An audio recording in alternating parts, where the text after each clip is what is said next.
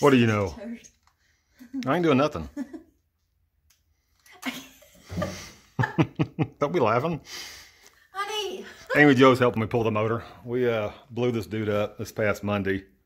I was waiting on my nephews to come help me, but that looks like it fell through, so I already wasted 4 days, so we're getting after it.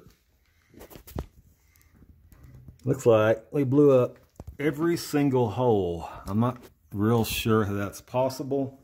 The timing wasn't that aggressive. It's timing I've run before. It didn't like something. I know it was getting meth because it poured out of the intake tube when I took the charge pipe off. Yeah, this thing's hosed. I don't know if the ECU brain farted and didn't pull timing. I sent it back to DIY because it was acting kind of iffy. And they said there's nothing wrong with it, sent it back to me. And then it blew up. So I'm not sure I believe that. But now I'm out an entire engine. I'd ordered a second MS3 Pro so I could compare it to the one I have that supposedly nothing's wrong with. But, you know, then the engine blew up. So that's where we're at. Pulling the motor. We'll get more pictures of it here shortly. You having fun, babe?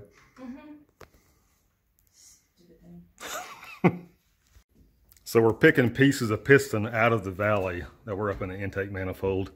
I'm not convinced this thing didn't hydraulic. Look at all that freaking meth, and it's been sitting for 4 days. Hang on. Alrighty, so you can see it. That's a nice puddle, ain't it?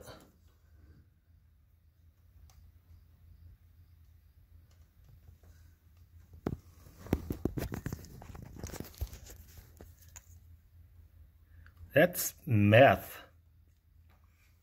I'm not real sure what we have happen here. Focus, you piece of crap. Oh, goodness, goodness. There we go. More meth. All right. We'll get the heads off and see how bad it is. We found it.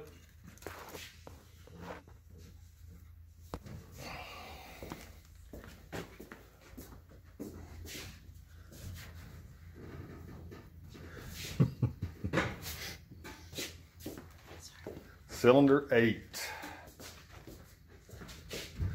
That's good right there. Piece of piston on the other head.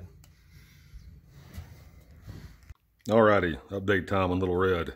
The cam is here that I was going to use in the stroker if I ever got around to building it. Looks like now we're going to get around to building it. It is not a turbo cam, as you can tell by looking at it.